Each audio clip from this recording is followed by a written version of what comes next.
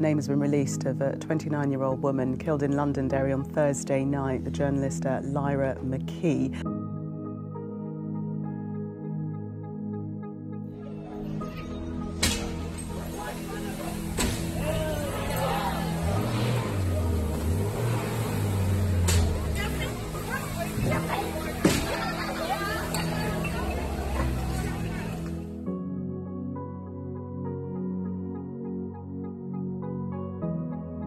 We need to have conversations, difficult conversations, and fight for the hearts and minds of those who oppose us. If any of you are uncomfortable with the thought of someone like me, please come up to me after this event and talk to me. I won't bite your head off, I won't call you a homophobe, we'll just have a conversation, and I'll show you that I'm human just like you.